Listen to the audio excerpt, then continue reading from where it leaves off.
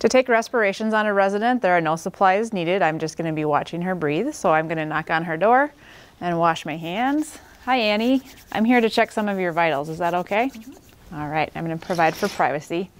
So watching respirations is the only thing we don't explain to the resident. When you say, I'm going to watch your respirations, sometimes they hold their breath or they change their respirations or they try to talk. So I'm going to appear as though I'm taking her pulse, but I'm going to watch her respirations. And it's a good thing to look at the person and see where you can see their body moving. Sometimes it's the chest, sometimes it's their back, sometimes it's their stomach. So I'll put my hand here like I'm going to take her pulse. I would use my watch with either the sweep second hand or I can use a clock on a wall with the analog dial. Okay, so I will look at the clock for when I start. I'm going to count the respirations for 1 minute if they are regular. When she breathes in and exhales, that's 1 respiration. So an up and down of the chest would be 1 respiration.